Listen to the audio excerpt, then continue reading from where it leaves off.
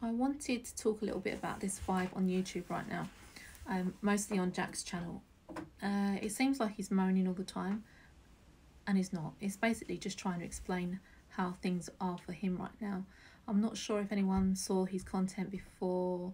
Well, I think before he had a row with someone, I can't remember what it was, and he just said, that's it, I'm deleting everything, I'm staying off YouTube. But yeah, he deleted all our fun stuff, and that was me just terrorising the shit out of him, basically. No, it wasn't. It was challenges. He accepted challenges from me, and I didn't get involved because I am not eating none of that. But my favourite was the charity shop challenge, and that was hysterical.